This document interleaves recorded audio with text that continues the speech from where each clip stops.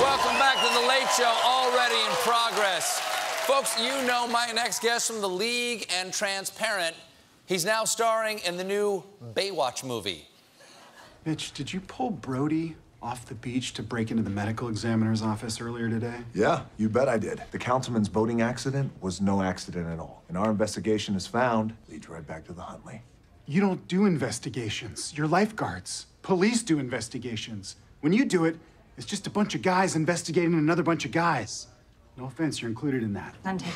Leave law enforcement to the police.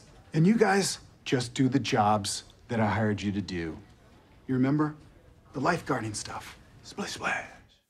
Please welcome Rob Huebel.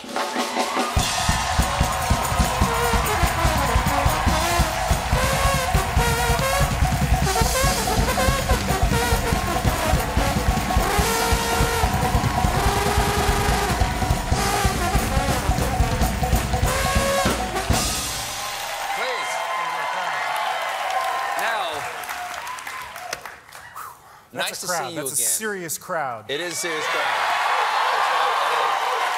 That's a serious pander. Man, well done. Really well done. Here's the thing. Nice to see you again. People probably don't know this about you and I, but we used to have offices next to each other at The Daily Show. That's right, yeah. It was me and Steve Carell in one office, and then you were in the office next door to me. Who was your office mate? Steve Carell's wife. Nancy. Yes. Nancy Walls. Yeah, whose name is not Steve Carell's wife, it's Nancy. It's Nancy Walls. But wasn't it crazy that if you worked with your wife, wouldn't it seem like you would be in the office with your wife? Like, it was crazy. Well, it was like it was Nancy and I. It was Nancy and I over here, and then all we heard was you guys next door just cutting up all the just like ha ha ha ha ha ha. We're like typing on our computers. I remember a fair amount of the writing staff being mad at me and Steve because we laughed a lot. There was a lot of like really over-the-top laughter, like just going crazy. But you know, we were just faking to make you crazy. Fake.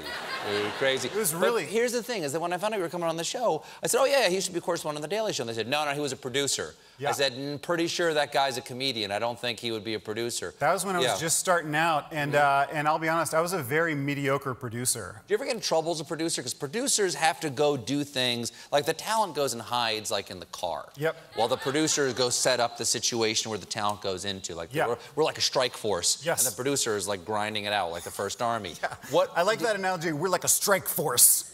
Yeah, we are a comedy strike force. So what you soften up the beach? Yeah. Did you ever get in trouble? I've gotten in trouble a few times. One of the first jobs I ever did was on a prank show for VH1, and so they had this idea that we would do this prank.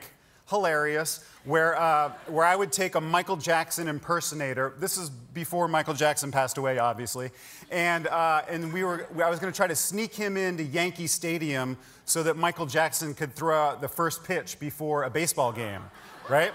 Great. So they say like, I've got Michael here. He just stopped by. He wants to throw out the first pitch. And the producers of the prank show were like, it's going to be hilarious. You're never going to get in the stadium. They're just, you're going to argue with some security guards, and they'll throw you out. We're wearing those hidden camera glasses, you know, so it's like really obvious, like I'm filming, you know. And but they didn't take into account that I'm pretty good at lying. Like I'm pretty good, and so we went into the front office of Yankee Stadium. And I just laid down all this BS that I was with Michael Jackson, and they were like, let's do it. Next thing you know... It's you and Michael Jackson, like, me, with like the glasses and the glove and the spangly jacket? Michael Jackson, no, not even a black person. He's like a German guy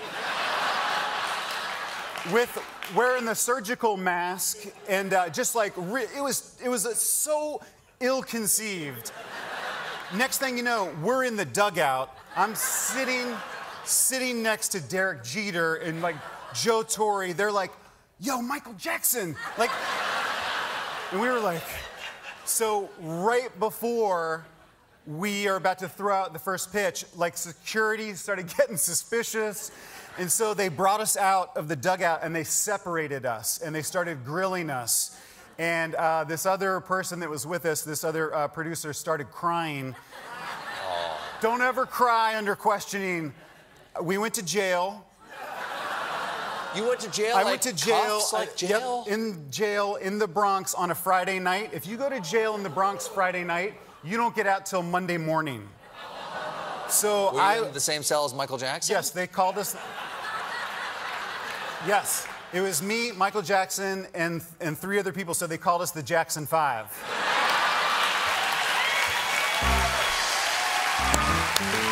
That's the best producer story I've ever heard. Yeah, I am permanently banned from Yankee Stadium. I have a thing that says you may not ever go back in Yankee Stadium.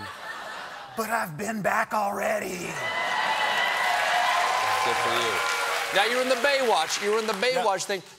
Are you like one of the guys who takes off his shirt and all jacked up and that kind of stuff? Here's the thing. I wanted to. They wouldn't let me. I kept. Because you're a fit guy. I'm not very fit. I'm not. Thank you for saying that. But under this suit, just pasty, gross flab. And then I started emailing the director pictures of myself in a Speedo, and he was like, "Please stop doing that." For the sequel, maybe for the sequel. Maybe. Lovely to see you again, man. So fun to be here. Thank you for having me. Congratulations. Thanks, man. Baywatch opens this Thursday. Rob Huebel, everybody, he went to jail.